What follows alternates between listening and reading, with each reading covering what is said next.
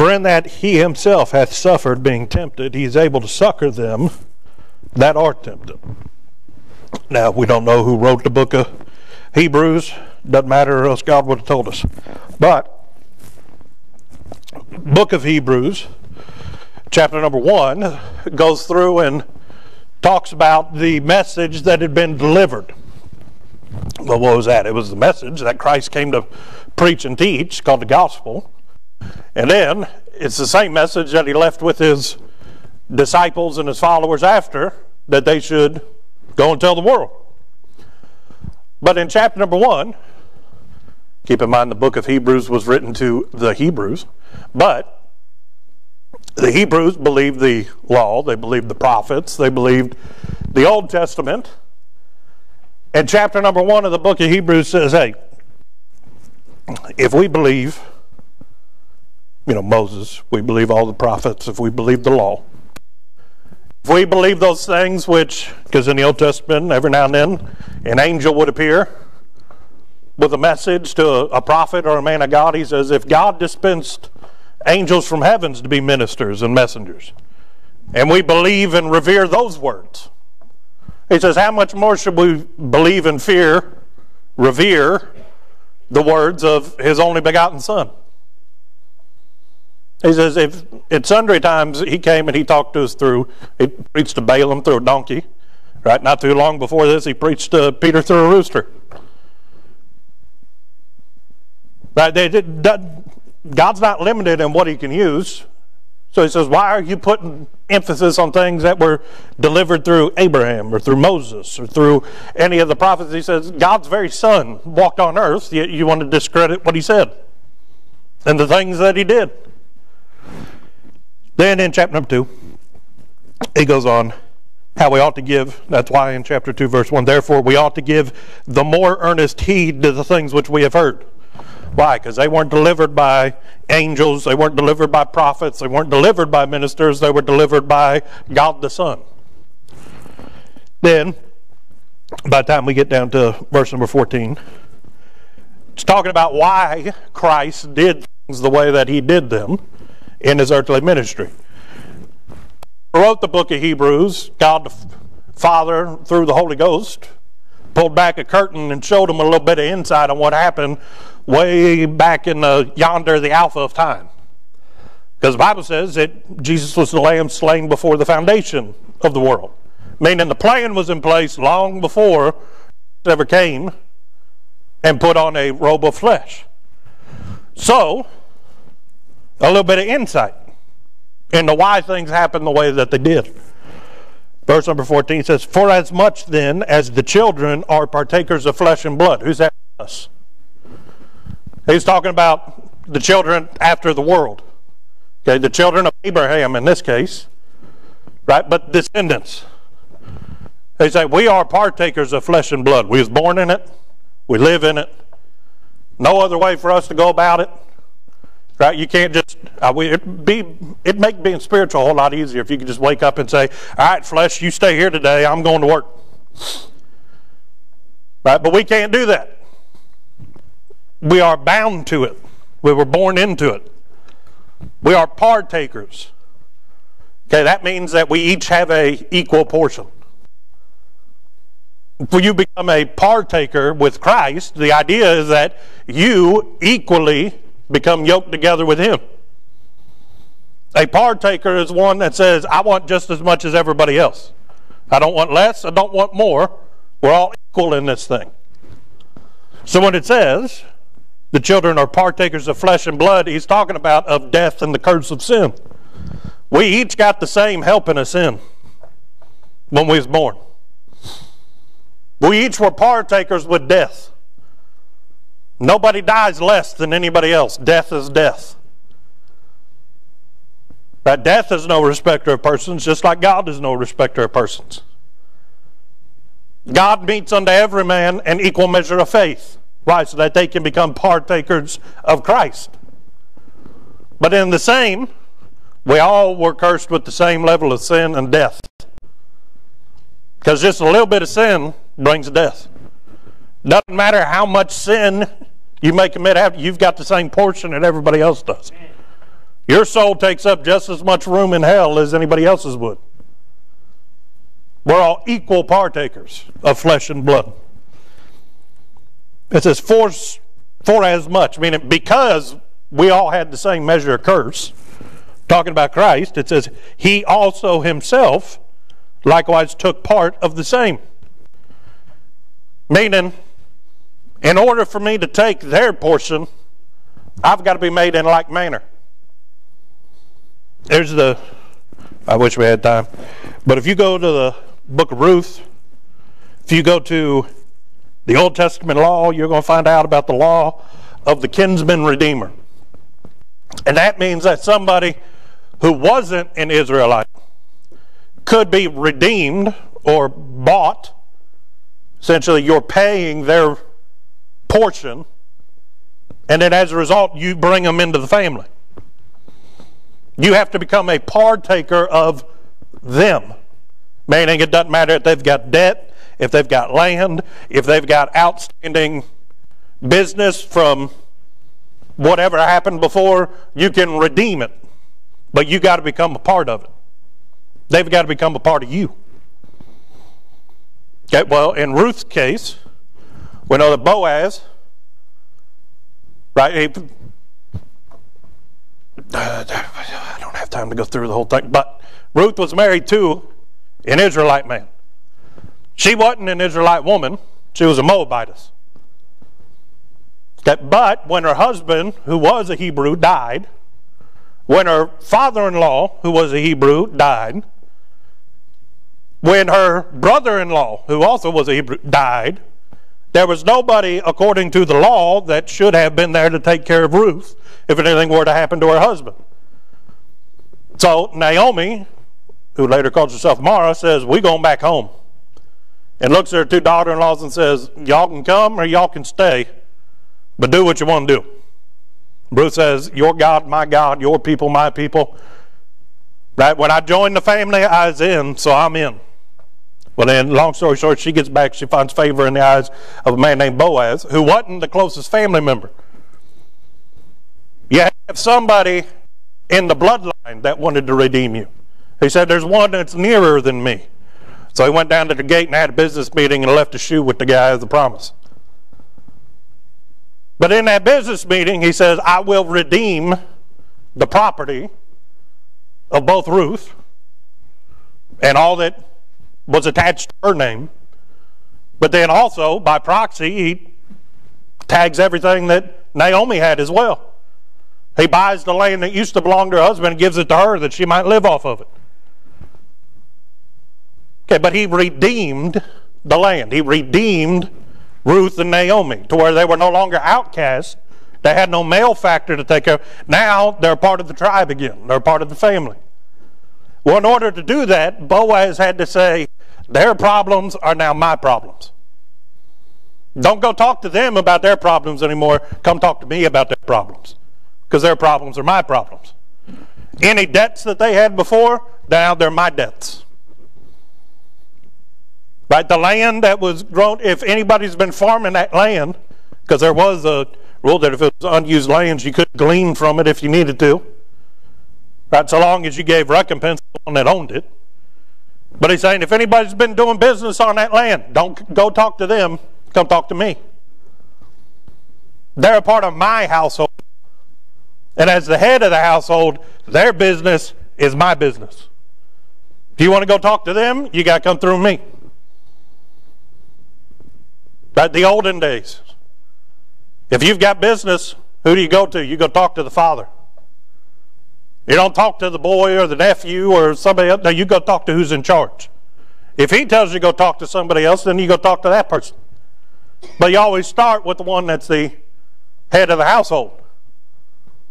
The one that has the closest relationship to the patriarch. Okay, we'll get to that here in a second.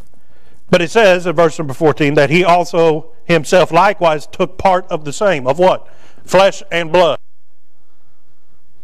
Flesh, he was robed in flesh. He was fashioned like a man. Why? So that he could become a partaker of our fleshly nature. See, Adam and Eve were robed in flesh and before they sinned, it was a perfect flesh, sinless flesh, made in the very image of God, the Bible tells us. There wasn't anything wrong with flesh until man decided to sin. So Christ was robed in flesh, but his flesh wasn't like our flesh. His flesh may have sweat. In fact, we know that in the Garden of Gethsemane, he sweat as if it were great drops of blood. His flesh worked like our flesh, but it wasn't the same, because his flesh wasn't tainted by sin. Under the law, that lamb had to be spotless, without blemish. His flesh wasn't like yours and mine. The Bible says that he made himself of no reputation, that he was not comely to look upon. You wouldn't think that he's anything special by looking at him. Just like you wouldn't know that a sheep out in the middle of the field is spotless, or whether it's got a whole bunch of blemishes, until what? Until you start inspecting it. You got to take it aside and put it away from everything else and do what? Watch it. Everybody that's ever paid attention to what Christ did, they start inspecting the deeds that he did and the accounts of all that happened, how it was preserved. Somebody said if you took one silver dollar and you were to cover the state of Texas with one, just start with one silver dollar, for every miracle or every promise or every piece of the Old Testament law that Jesus fulfilled while he was here in 33 and a half years. Not only would it cover the entire state of Texas, it came up to 3 feet high. Silver coins stacked. That's more than, well, I think I believe it more than I don't believe it.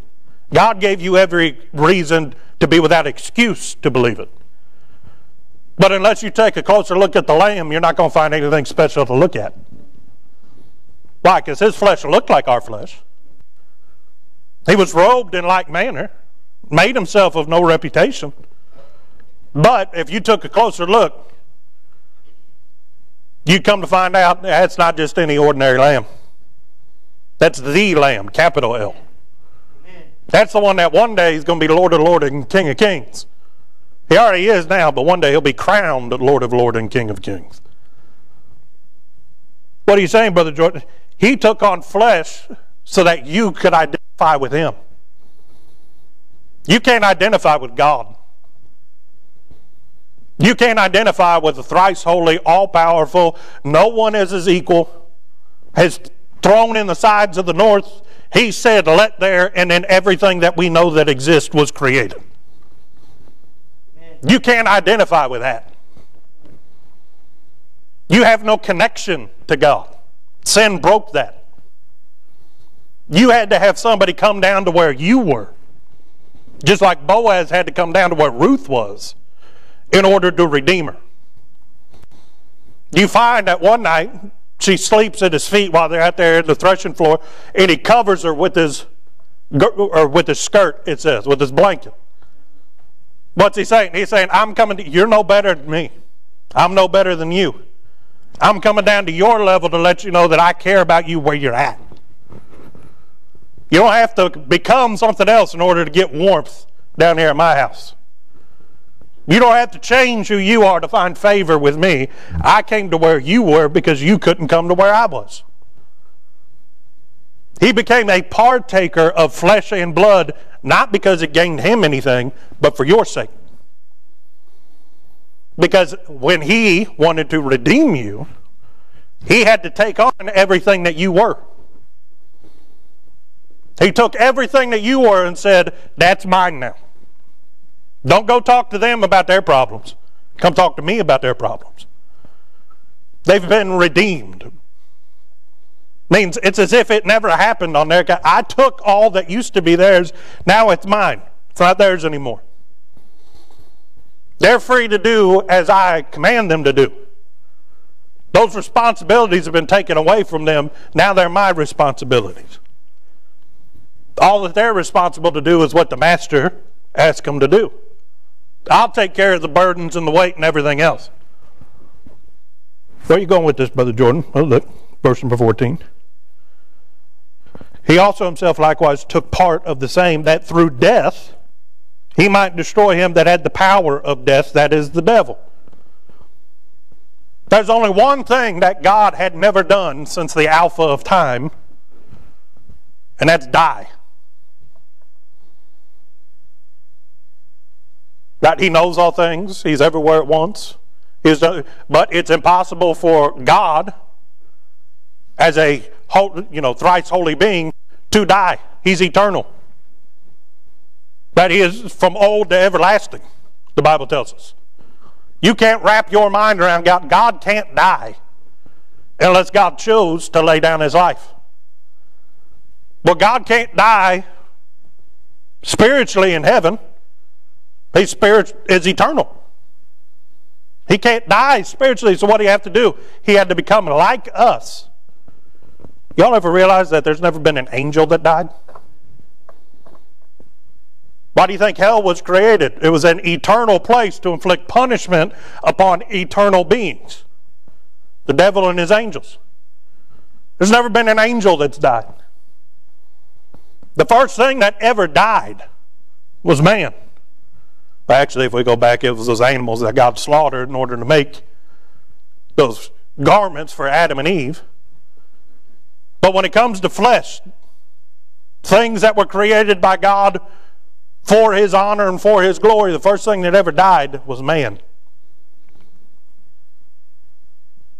What are you saying, Brother Jordan? God had to come down and show that He was stronger than death. Why did death come about? Because a serpent beguiled a woman in a garden.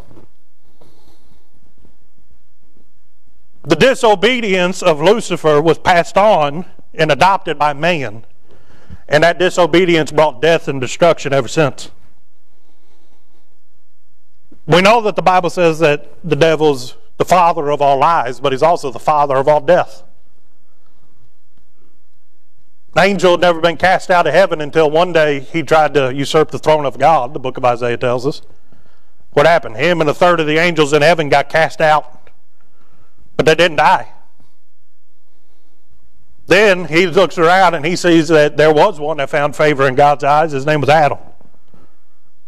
So he's going to do everything he could to destroy Adam. So he introduced Adam and Eve to this thing called doubt and disobedience. As a result, death came. He was the father of death. In his mind, he knew what would happen if Adam and Eve sinned and disobeyed God. And he willfully did it anyway. So when the Bible says that Jesus rose victorious and had the keys to death and hell, that He got up out of the grave, the devil forged his own key of death, but he didn't own it. He just thought he invented it. Well, long before he ever brought sin into the world, before man ever died, before he was ever cast out of glory, God already knew that death was coming. And He allowed it to take place. The devil didn't have any control over death. God just let him have a key for a while. But by coming and putting on flesh like us, He became a partaker of death.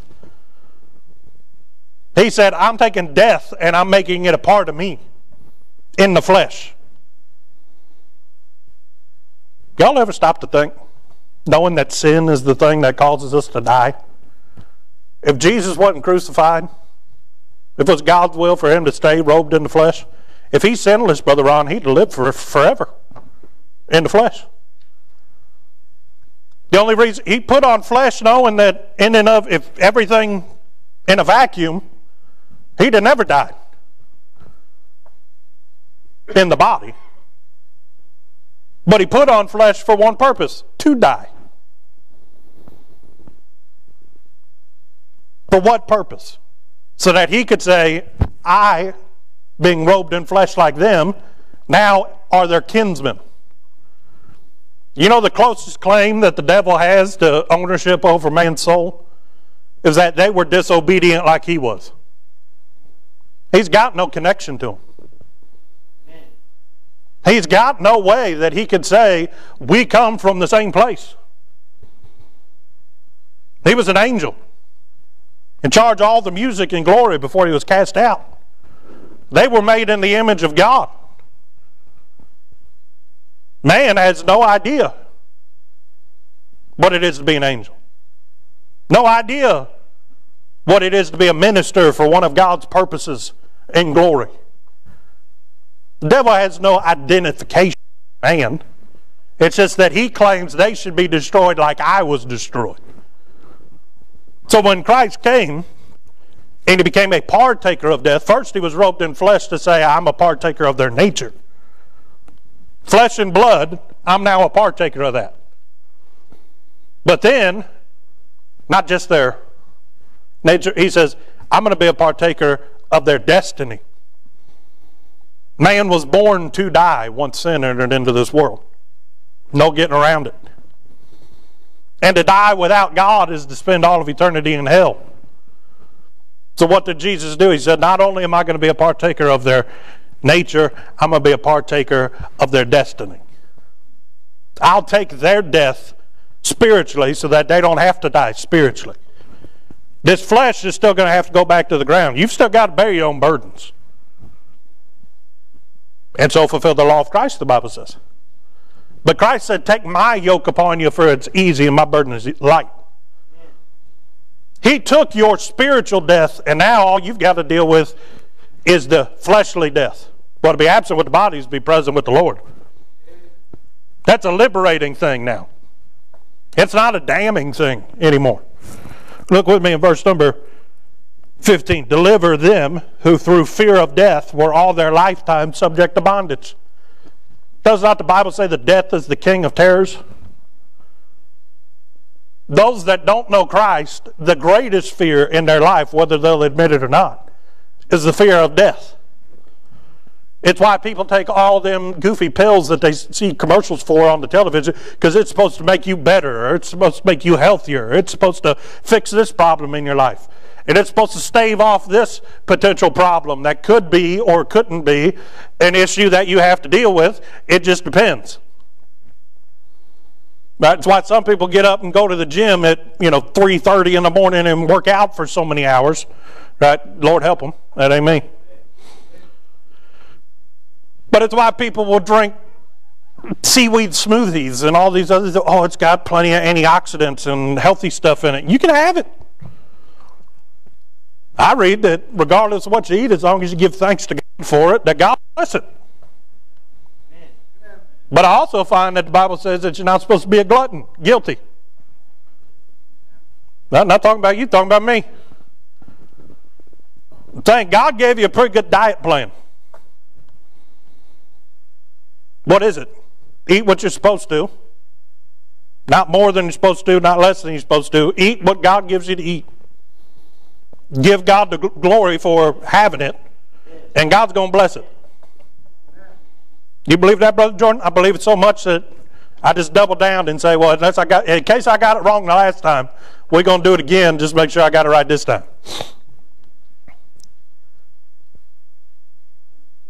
But here in verse number 15, the fear of death is what drives people to eat all those so-called healthy things.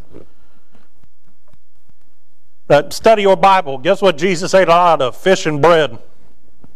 Wherever we find it documented. It says that there's great feasts that he went to. Well, you can't have a feast with only bread and fish. What's that mean? It means that there's probably a spread there that day. We know that he didn't defy the Old Testament laws, so we know certain things that he didn't eat. But we don't know what the Lord ate. You know what he ate? What God put in front of him to eat.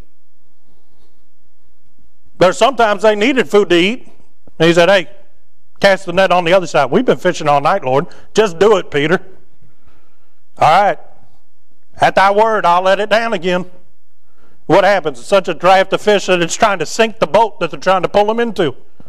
They got to call all their buddies back from the shore to come out and help them drag all the fish in. He's saying God knew exactly what they needed it when they needed it.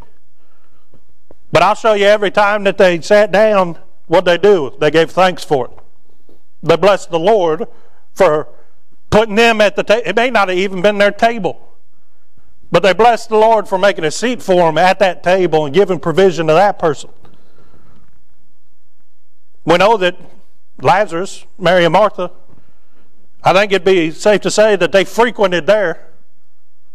Why? Because they were well acquainted with the Lord. Even after they raised Lazarus, where do you find them? Sitting down, eating at the table with the Lord. Many came to see and bear witness to it. There are many things that it doesn't matter what you're a partaker of, but there's some people that are so afraid of what's unknown, what's at death. They don't know what's coming beyond the grave. That shapes every decision that they make in their life. Terrified of it. Really, that's the base of most fears in people's lives, is death. People are afraid of swimming. Why? Because they're afraid of drowning. People are afraid of heights. Why? Because they're afraid of falling. People are afraid of the dark. Why? Because they think there's something out there that can hurt them. It's not only the king of terrors, it's also a chain. That fear binds people. It gets a little Energizer bunny going inside of their head, and they think they've got to work because the day is short. The time of the season is short. They know they're not going to live for forever. So they're going to try and kill themselves in the first 60, 70 years of their life to enjoy the last 10 in retirement. That doesn't sound like a good plan to me, Brother Ron. Math don't add up there. But there are people that go out and they labor to give all earthly pleasures to those that they care about. Why? Because they know that they're not going to live forever and they want to see them around them happy. They want to enjoy it and they want to have things that other people don't. Why? So that they're going to live a better life here than somebody else. They think this is the only one we get. Might as well make it fun. What's all that motivated by? They're running out of time. You can trace everything that man in his carnal nature does to one thing. He knows that he's going to die. But according to verse number 15, Christ, when he came and became a partaker of your nature and then chose to die the death that he did so that he could take your death, it says, deliver them who through fear of death were all their lifetime subject to bondage.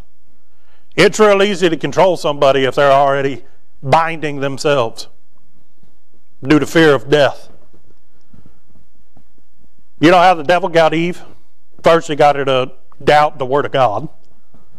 But then second, he said, you shall not surely die. Called God a liar. And then said, ye shall become as lowercase g gods, knowing the difference between good and evil. He said, you're going to be like God, knowing the difference between good and evil. God doesn't know what evil is. God just knows what good is, and anything that isn't good, he knows is evil. God isn't a partaker of evil. He's holy. But when Adam and Eve sinned, they learned what holiness, which is what they were, and righteousness, and being what God expected them to be, and then they also knew what sin was. And once they knew what sin was, they knew what evil was, and they were able to discern between good and evil. The devil didn't lie to them. He did. But when he said that they know the difference between good and evil, that was true. But it didn't make them a god. All that it made them was damned for all of eternity.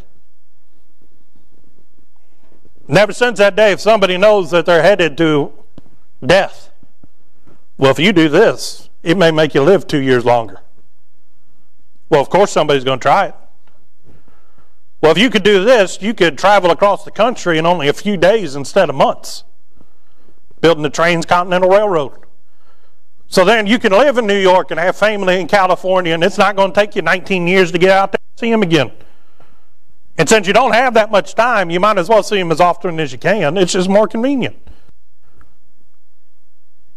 Oh, we want to go to Mars. Why? Because they think this world's destined to global warming and who knows what else. Well, it's going to get real hot one day, but it ain't going to be global warming. It's going to be the wrath of God poured out. But everything they do, fear death. Got to get rid of your gasoline cars, man. They make the air dangerous to breathe, man. Yeah, and what do you think happens to all them car batteries when they stop charging? Think that's healthy for the world? Oh, just chuck it out there in the ocean. Let's see what happens. But they don't. They're always putting a spin on something to make it seem like it's better for you. And you buy it because that fleshly part of you knows that it's going to die. It's a chain. It's bondage. You are bound to death, but it also bound you to fear. Then verse number 16, for verily he took not on him the nature of angels, but he took on him the seed of Abraham. He didn't come to redeem the devil and his kind. He took on the nature of man to redeem you, the seed of Abraham. Now remember we was talking about that kinsman redeemer, talking about the one that was closest in the family line, had the first chance or the opportunity to redeem. They had to pass it up in order for somebody further down the family tree to redeem them. Well, if you go back and you study, you've got Rahab and Ruth both in the family tree of God. Right? Rahab, Boaz's mom, and Boaz marries Ruth. Well, if you go study, Rahab came from Jericho, Ruth came from Moab, and if you study that out, based off of what Moses wrote in the first 5 books of the Bible about what happened to the descendants of Noah, you know who that includes? Everybody. It's all of them. Every group that you could imagine, Jesus has a blood claim, relative-wise, to find way back to you. You say, that true, Brother Jordan? Yeah, otherwise he couldn't be your kinsman redeemer. Amen. When it says that he grafted in a branch to the vine, that branch was called Gentiles. And when he grafted it in, that means that it was made a part of the other vine, meaning you can't tell the two apart anymore.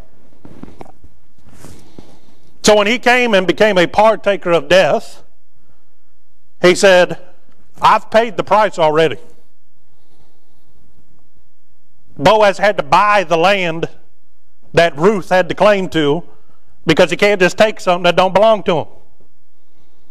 He says, I want Ruth, but in order to do that, I'm going to have to buy her husband's property, her brother-in-law's property, and her father-in-law's property. And technically, the one that owned it all was Naomi. So he's got to buy it and give her the price for it. But then he's also taking both of them into her home, or into his home. In other words, you don't get to just claim something, you got to pay for it.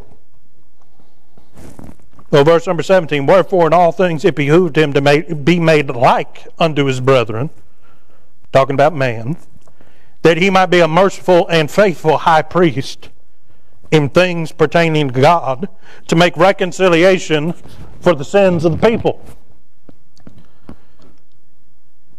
You got to buy it, but then you've got to build on it. You've got to put a stake down. You got to lay a claim to what you've purchased. But he's saying, Brother Jordan, well, verse number 17, it behooved him, in other words, it was convenient for God. It was the best way to do it. Behooved him to be made like unto his brethren. Again, he was robed like us. He became a partaker of flesh and a partaker of blood, but his blood wasn't like our blood. His blood came from the Heavenly Father. Ours come from sinful fathers. He became a partaker, meaning I'm attaching their wagon to my horse. He didn't want what we had. He came to take what we had and attach it to him. Then, it says that he might be a merciful and faithful high priest. Go and study it out. He was touched with all the feeling of the infirmities that we have. Yet was he without sin. Tempted in all parts as we are. Didn't sin. Experienced everything in the flesh that you and I will ever encounter, and yet he was still perfect. And he became a partaker so that he could become relatable. You realize that before Jesus was robed in flesh, God the Father, God the Son, God the Holy Spirit had never been tempted to sin before? Because you can't tempt the one that is altogether holy. But yet the devil tempted Christ in the flesh. Was it to prove that Christ couldn't be tempted? No, he'd never been tempted all throughout time. It was to prove to you that he overcame all the temptations that you went through. He was being merciful unto you. That's why he endured all that he endured. So that he could prove to you that he can be faithful to overcome all of your problems because he's already conquered them. Through his mercy, he embraced everything that was a part of your daily life in order to give you the life that he desired you to have. He said, I've already overcome it. I've paid that price. You may not have enough to pay that price. I've already paid it. I threw that onto my load. What you got in return was, I just asked you to be faithful, like I'm faithful to you. He did it through mercy. Did it so that he could prove to you that he would be faithful. Then it says to make reconciliation for the sins of the people. He paid the price, but he had to put it into practice. He had to build on it. He didn't just shed the blood, he's been applying it to people's lives ever since. The blood would have been no good if it just sat on the mercy seat of God and nobody ever asked for it. It says to make reconciliation. He doesn't offer reconciliation, he makes it. That means that he takes that blood and he removes what separated you and God. Then he takes all of you that he just bought with that blood and he attaches you to him.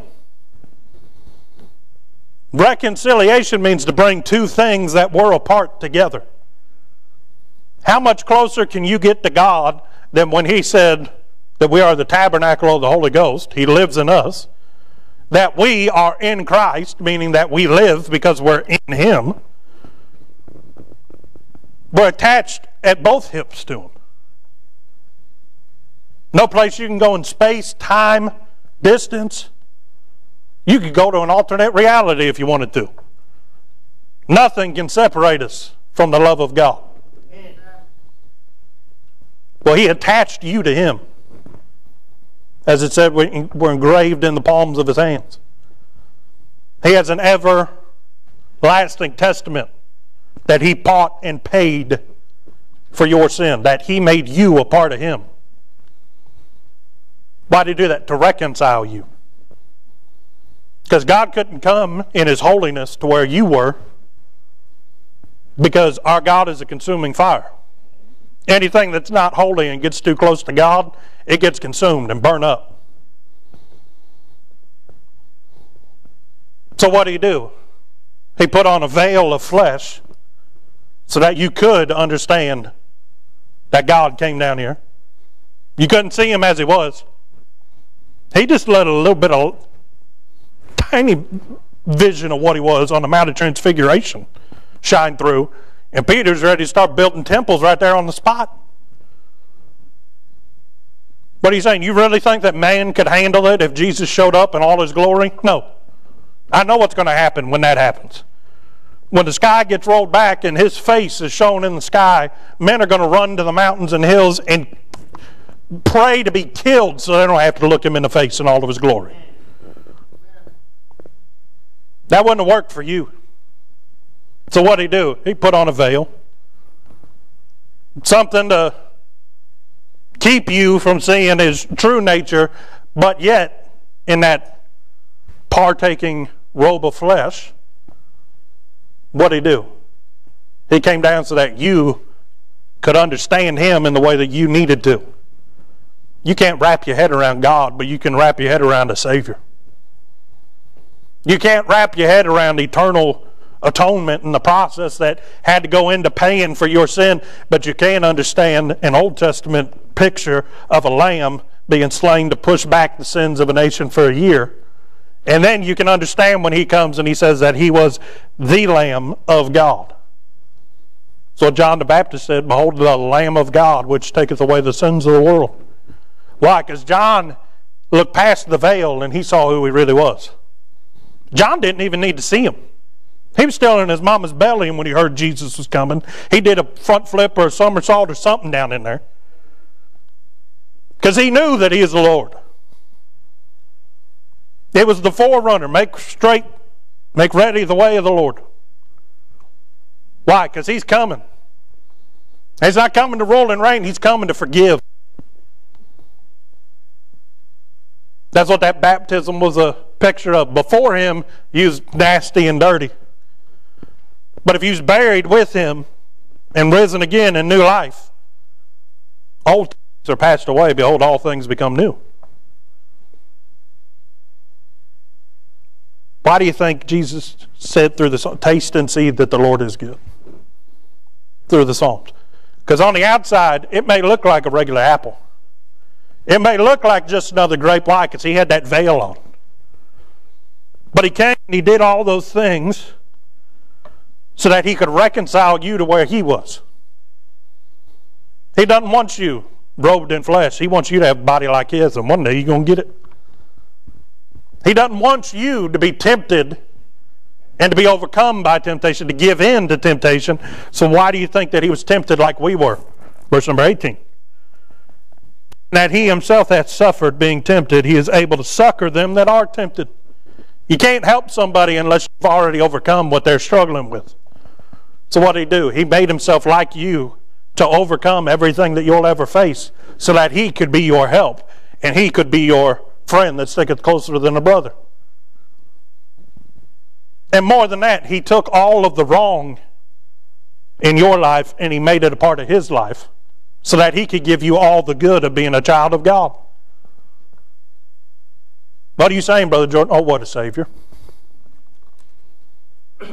Oh, how he loves you and me. But it says to make reconciliation for the sins of the people. You know what that means? It means everybody. Not just some. For the people. Not the person. Not the household. Not the nation. All the people. Reconciliation is as if there was never a divide in the first place. We're used to scars. We're used to things leaving a mark. If it had ever dawned on you that in the eyes of God there's never been a time that you weren't his child. Because when he reconciled you, there's no more Grand Canyon between you and God. There's no more line in the dirt where there used to be a canyon, but he's pushed them back together. No, it's as if it had always been connected. Reconciled, I mean, in God's mind, after the blood of Christ has been applied to your life, there's always been a place for you in heaven. It's been built from old to everlasting. Because in his mind, once reconciliation has happened, there's never been a time that you weren't a part of his family. Because that time when you weren't saved, the time when you were at enmity with God, that doesn't exist anymore because it's been reconciled. It's been forgiven. It's been erased. The Bible says, my sins are gone. Well, all the memory of you being a sinner is also gone in God's mind. And from God's point of view, he looks back and he just sees your name in the book and he knows that his son is everlasting. So he knows any that came to him by his son are also everlasting. So in his eyes, when you get to glory, you're going to have the same perspective as God. How do you think that your conversation's already recorded there? Because he's had it recorded from everlasting. I know that's going to blow some of y'all. How do you think that there's a place reserved for you at the table? Because it's always been there with your name on it. You say, is that predestination, Brother Jordan? No, I'm just saying that God's got providential knowledge. He knew. Because in order for the blood to be applied, that means that all that time God just forgot about it. It's gone. It's reconciled. There's no even reminder that there was once a divide. All there is you as God knows that you will be for all of eternity. He doesn't care about this, because you know what this is? This is still part of that divide where I'm robed in flesh. That's why I'm robed in his righteousness right now. God's already forgot about this. He's on to something bigger and better. We're just waiting to meet up with it. Because in his mind, there's never a time that I was robed in this, that I had to deal with this. Why? Because he became a partaker of what we were so that I can be like him forevermore. Did you know that you could receive a daily devotion every morning in your inbox? Head on over to ibcflorence.com and click on Daily Devotions to sign up today. And as always, thanks for listening.